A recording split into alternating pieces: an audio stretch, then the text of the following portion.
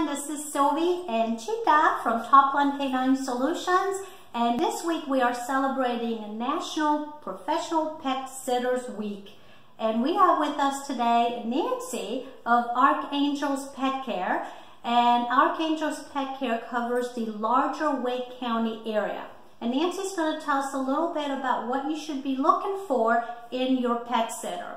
So Nancy, when owners are interviewing pet sitters, what qualifications should they be looking for?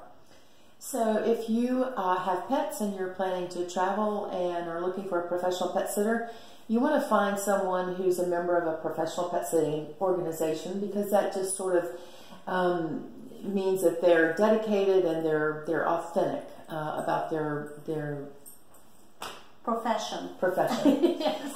Thank you. And the two largest professional pet sitting organizations are NAPS and PSI. It's also helpful to find somebody who has taken pet first aid classes and CPR classes, as well as someone who is bonded and insured for liability, because again, that indicates their authenticity and professionalism. That makes a lot of sense, because they really are into this as a career and a passion by getting into such professional organizations. Now, is there a certification program that pet sitters can do? There are some certification programs available for professional pet sitters, and those are through NAPS and PSI, which are the two largest professional pet sitting organizations.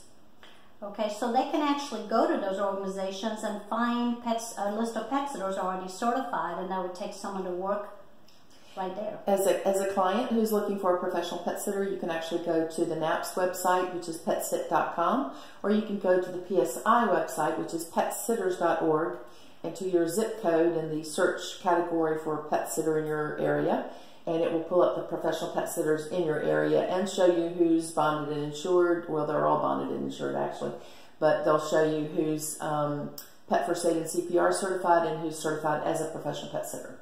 Excellent. Well, thank you, Nancy. Thank you, Sylvie. So now you have more tools to help you find the right pet sitter for you and your pets.